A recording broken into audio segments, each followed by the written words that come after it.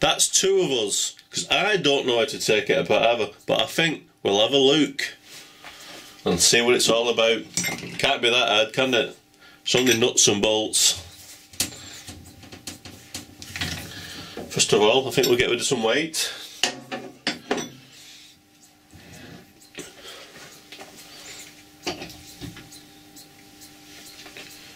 Okay, now on the end of that there's a nut. I'll just show you. Now I'm just going to whip that locking nut off, because possibly there might be something hiding behind there that gives us a clue how to take it apart, but I could be wrong, because I usually am. It looks like an 11/16 socket will do the job nicely. Anybody under the age of 30 has probably got no idea what we're talking about.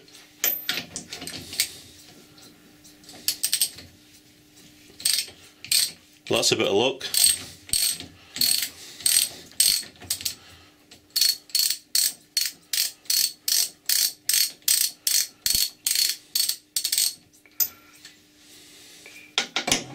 I best keep this somewhere safe, I don't want to lose it. Does this come off? And it does. There's a lovely spine detail there.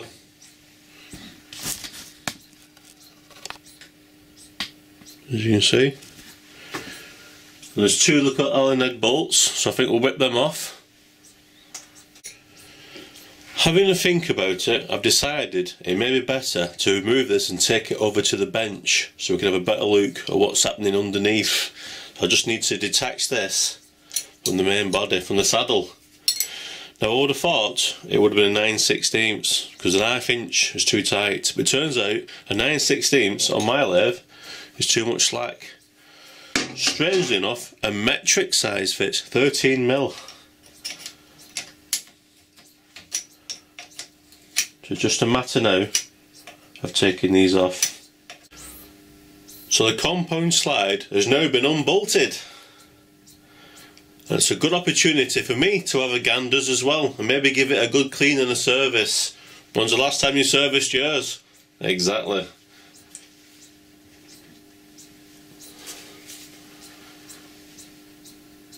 Well, that's a story for so far.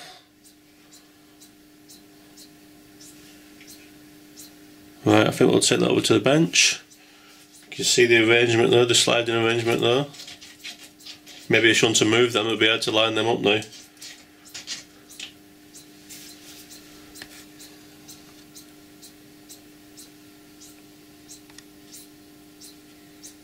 Looks like that needs a cleaning oil too. I think I'll give it a bit of a clean first, as it's a bit icky. It's always nice to work on stuff that's a little bit cleaner. And also we can see what we're doing.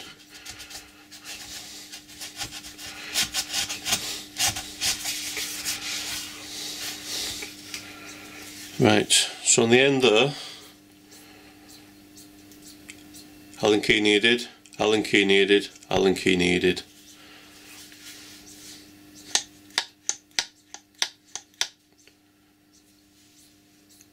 Don't think it'd be too hard to take apart that.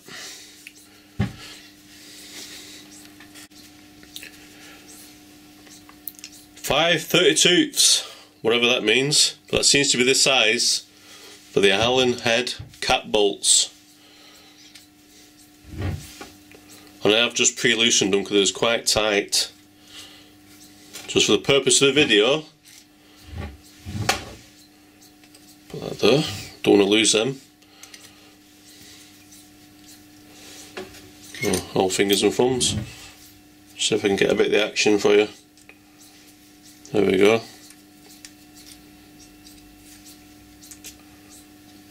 So this plate should now come off, and it does.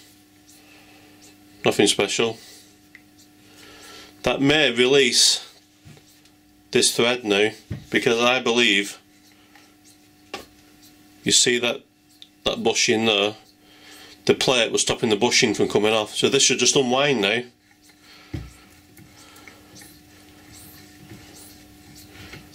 It's It's not often I'm right.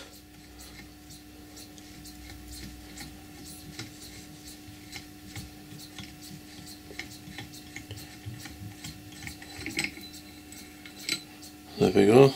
I'll give that a good and cleaning inspection. It doesn't look too bad for wear. There's a little bit of wear in the middle, but after all it's nearly 60-year-old. So I'm presuming these two slide apart now.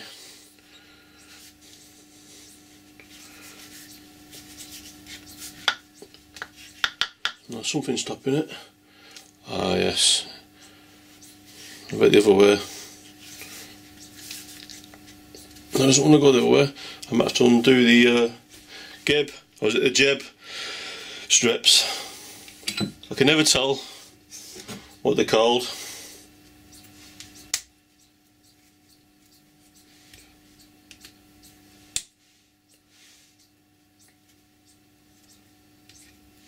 I might take a look bit of the pressure off now.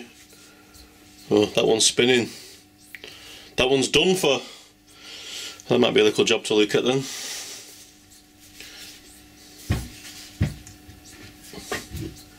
No, it's not for coming off. I think I'll have to take that off then. Is it a 5/32? Seems to be. Seems to be a worn one. There might be some gunge in that, I'll have to clean it out. Well, I've just tried a 4mm metric and it doesn't fit, and the 3mm's nowhere near. So that leaves option B. If in doubt, give it a clout. It might just be, it's open, it might just be, nope. Ah.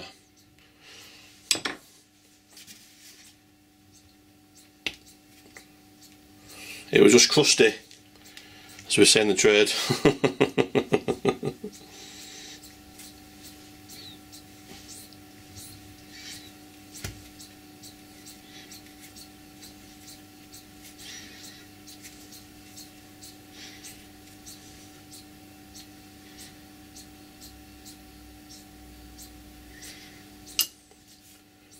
Now then, how would I get that out from there? I don't think that makes much difference, does it?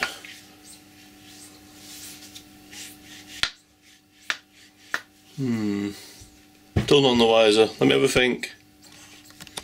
So, whipping that bolt out has made absolutely no difference, so I think we now need to take this gib, or is it jib strip? I don't know how to pronounce it, sorry guys.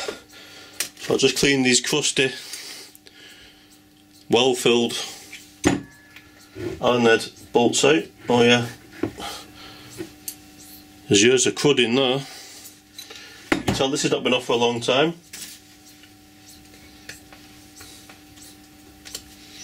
Oh dear.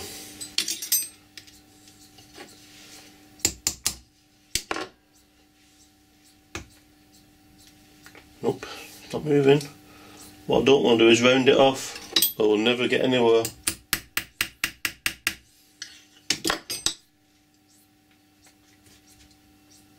Oh yeah.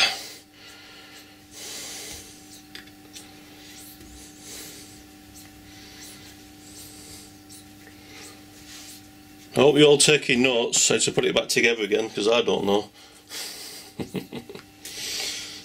Well, they all certainly look the same, and I think I'll have to separate them. They're all looking the same now. Right.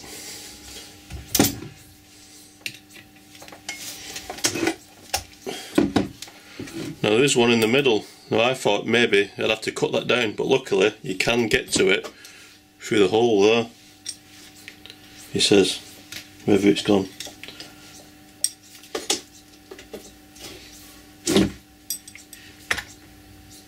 There.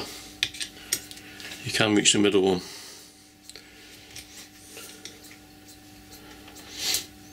Anyway, we'll get to that in a minute.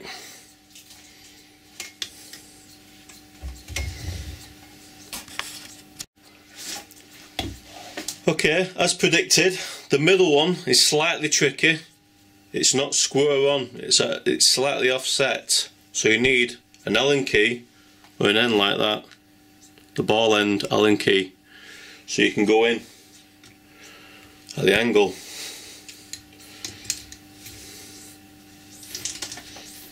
Got you.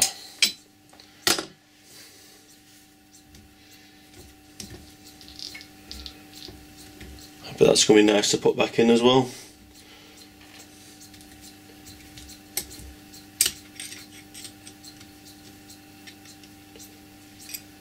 Okay. As predicted, it is a little bit troublesome. I can only get the bolt out so far with the Allen key. I think the only answer is try to rotate it in the slot with a pair of pliers or whatever you got to hand. There you go. It was only one turn away by the looks of it. Right. I know what's holding that in now then.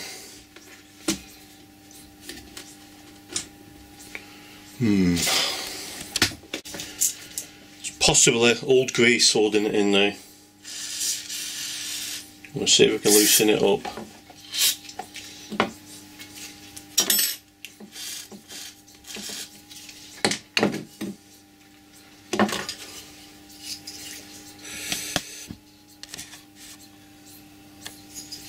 Try this bit of wood. We've got movement.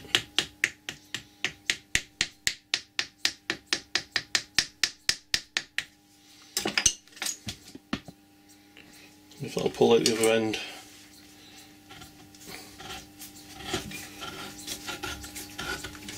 There we go. I best keep it orientated the right way. I don't want to mess these things up, do I? Wee.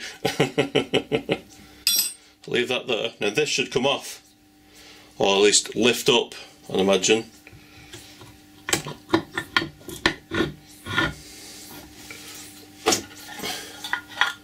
Yes.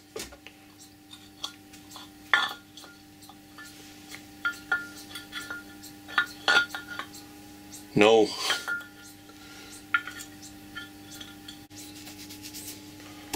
Well, it's still being troublesome. It's not giving up yet, even after removing the gib or the jib strip. You'll have to tell me how it's pronounced. It won't release. We need to rotate that brass nut in there.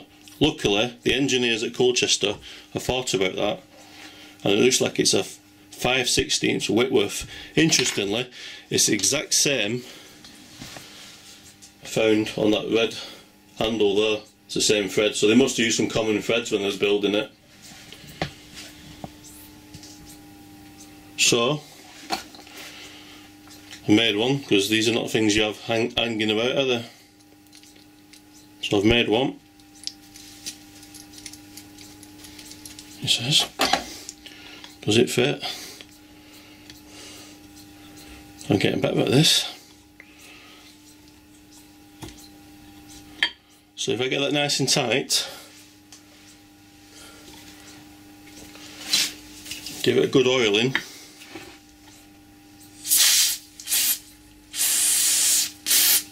Hopefully it'll rotate.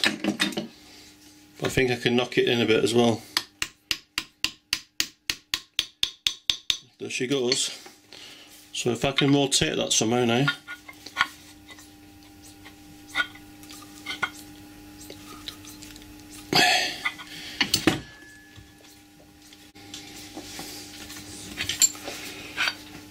So I've tightened that in all the way, and as you can just about see the nut, can't you?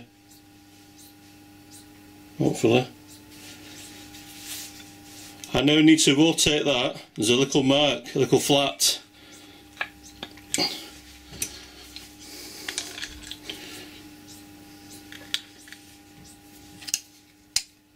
There. That will now come out. Voila. So let's say you take that apart, you've got to rotate it. Right, I'm going to give that a good cleaning. Mystery solved.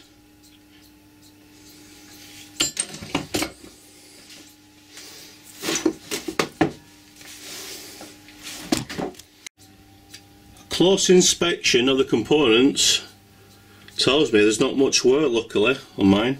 Just needs a damn good cleaning up.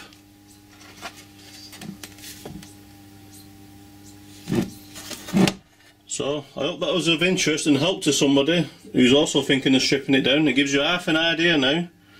Well, thanks for viewing, and come back again. You can put it back yourself. I'm not doing it.